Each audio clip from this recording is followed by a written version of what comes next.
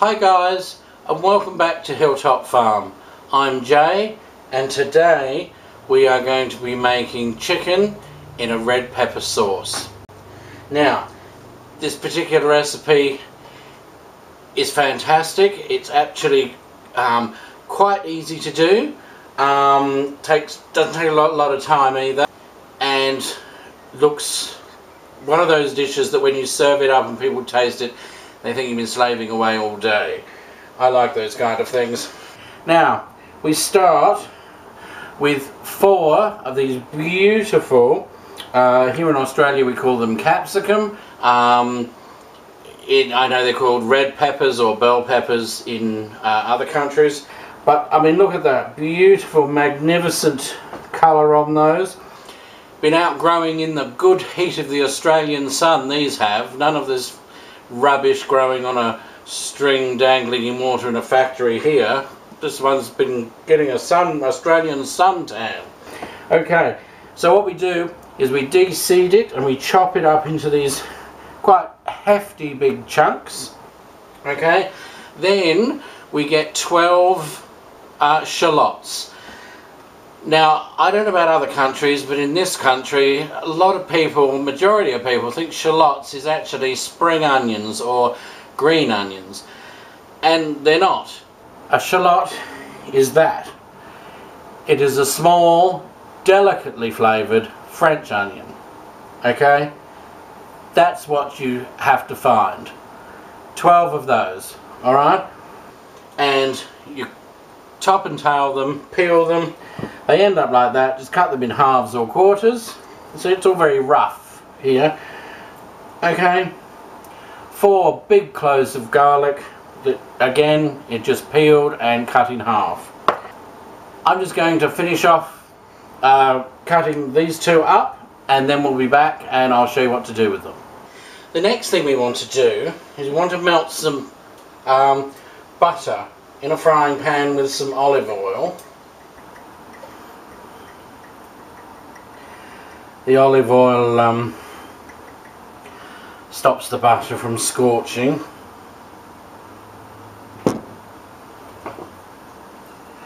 Okay, melt it down.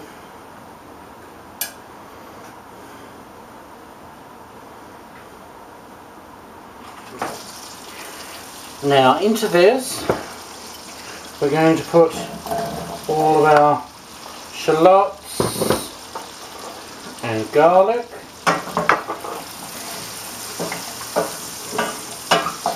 Okay, give them a mix round.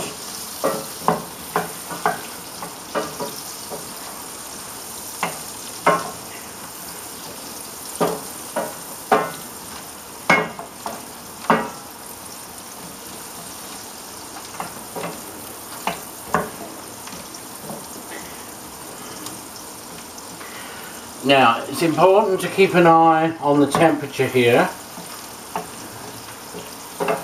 Okay, you don't want to burn, so keep an eye on the heat. Turn it down where necessary. Okay, now once they're nicely coated, pop in all your lovely capsicum,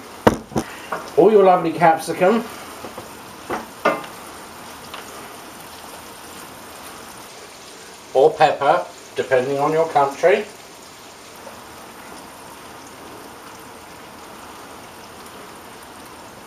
It's funny, isn't it, how from one country to another we call things differently. I mean, peppers are and capsicum, good case in point.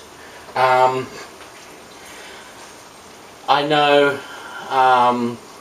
even from state to state here in Australia things can be different. I was watching Bev Wolfie on our half-acre homestead the other day, and she was talking about turnips. And she was saying how she, being Canadian, refer to them as turnips, but she was addressing her American subscribers and saying they'll know them as rutabagas. Well, Australia and the UK, we do have turnips, but there's something different. But we call what they call turnips and rutabagas, we call swede, which is the yellow one with the purple top. Now if it's got a purple top and it's white, that's what we call a turnip, and that's got a totally different taste to it, completely. Anyway,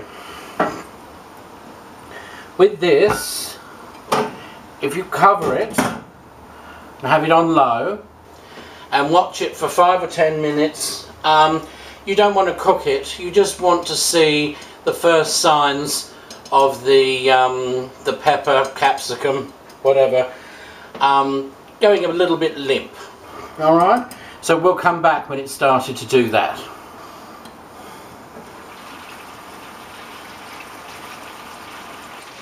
Oh, the smell of those peppers is glorious. Okay, see how they're starting to sort of go more orange, losing a bit of their colour? That's a sign that they're starting to be how you want. Now take a slotted spoon. Whoops, just knocked the camera there. Okay, take it all out of there.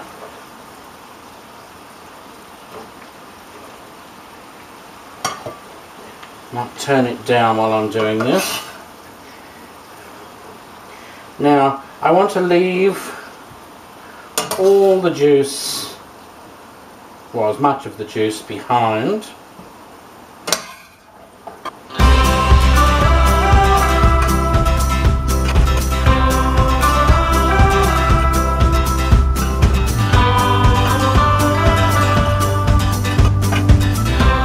Right, now we pop that to one side and we grab our chicken. Okay, now there are different ways of doing this. You can do it quite cheaply, particularly if you use chicken pieces, chicken drumsticks, things like that. Works perfectly alright. You can just take a whole chicken and cut it into pieces and do it that way. I'm choosing to use chicken fillets. Because we have people coming to dinner. It's easier to serve each person an individual fillet, then put the sauce on top. First things first, we get our frying pan back up to heat with our pan juices in there. I might add a splash more olive oil. You know me guys, I don't believe in skimping. Okay, now what I'm going to do is I'm going to lightly brown these guys. Literally just a minute or two, and when I say brown, probably the wrong word, seal. A minute or so on each side. And then take them out of the heat.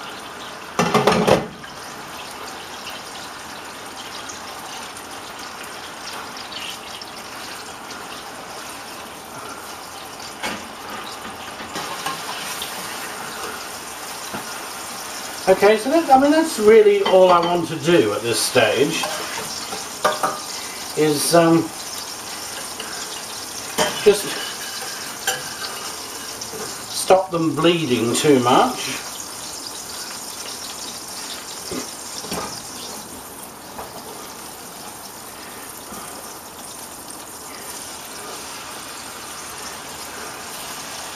Okay.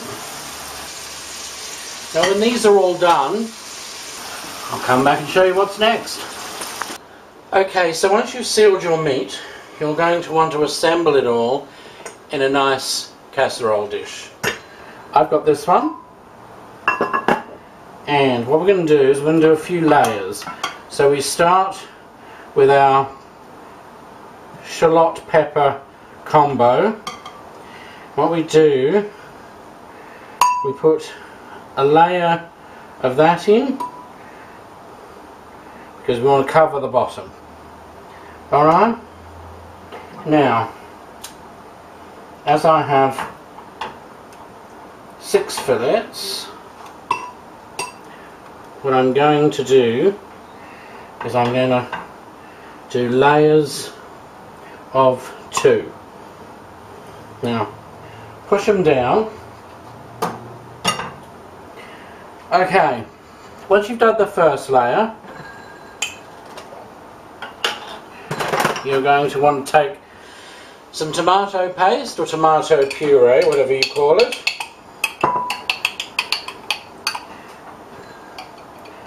Okay. And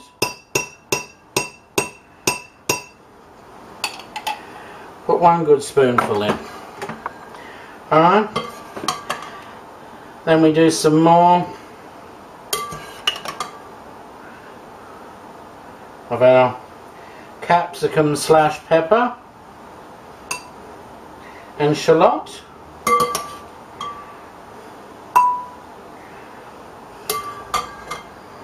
Okay.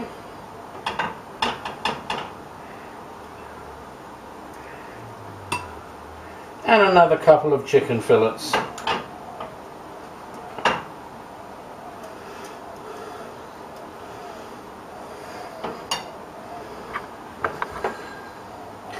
Now, on this layer,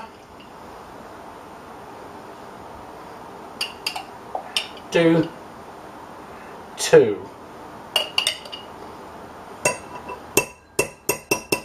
Okay, 2 tomato paste. Okay, now what you also want to do on this layer is we've got 2 generous teaspoons of dried oregano or oregano, whichever you say. Now sprinkle all that in. Okay, then you're going to do another layer here. Now do bear in mind, won't you, that that's a total of 3 generous spoonfuls of tomato paste you've done. Now, our final layer of chicken breast. Now, you can do this even if you're dealing with chicken pieces. Okay, layer it, and as that's the last one, I shall pour in the juices that came out of the frying pan. Okay, and I shall put the last of the capsicum and shallots in, again with the pan juices.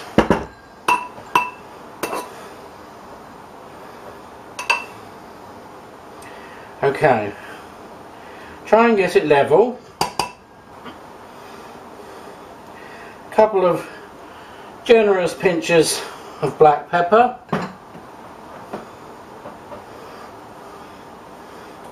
and our pink Himalayan salt. Okay, now the next thing we're going to do is we're going to top this up with white wine. I recommend a Chardonnay for this particular one. One thing I want to put straight on the record: those people that think they can put cheap old plonk into dinner, into meals, and get away with it, you're wrong, because your meal will just taste like cheap old rubbish. Whatever's wrong with the wine, whether it be vinegary or too sweet or whatever it happens to be, it will pass that trait on to the food you're cooking. Now, I'm not recommending you go out and buy a $60 bottle of wine to put in this, but you don't go in and get something out of the $1.99 discount bin near the door either. Okay? That stuff is purely and simply for cleaning the grout in your shower cubicle, not for human consumption. You buy something respectable that you would drink.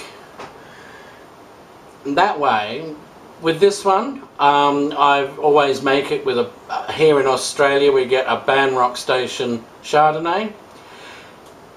And a good rule of thumb is when you're cooking with alcohol like this, you serve the same alcohol with it and it complements it.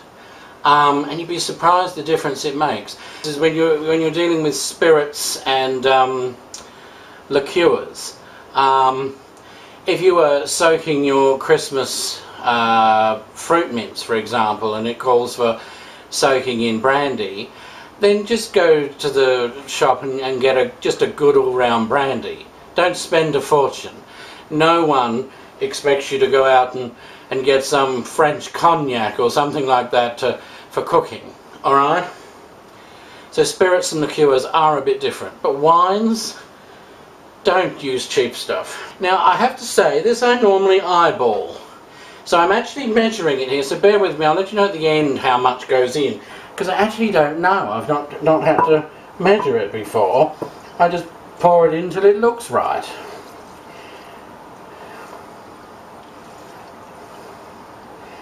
So, that wasn't a bad guess.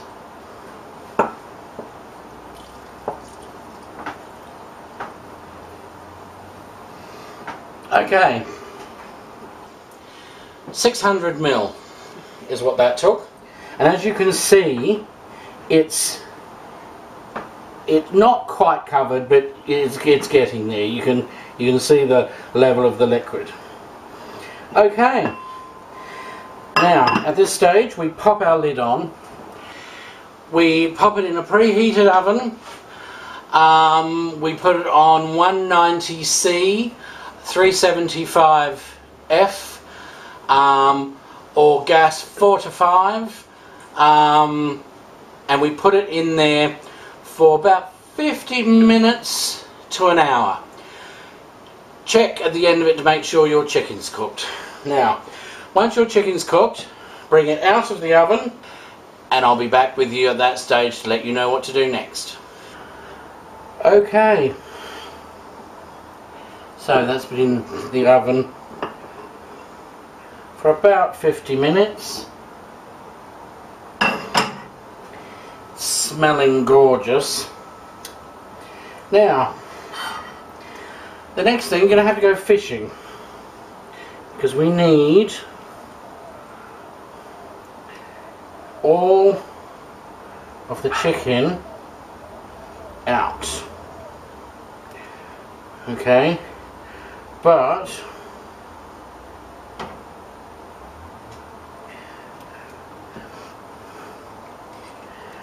we want everything else left behind.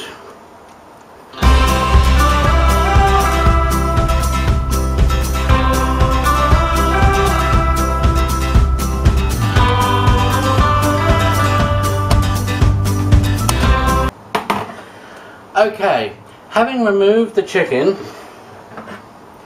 we're going to add probably a couple of tablespoons of chopped parsley into the mix. Then what we're going to do is we are going to mix it. Alright? Be careful not to splatter because it's hot.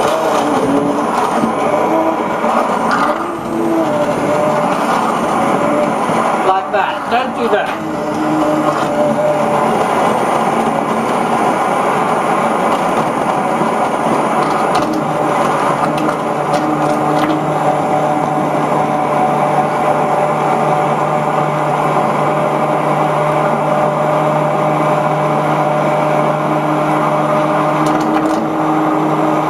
Now if you position it right, mixing in a circular motion and get it well blended. Okay, then when you serve it, so you have a beautiful piece of chicken, and this most decadent of sauces.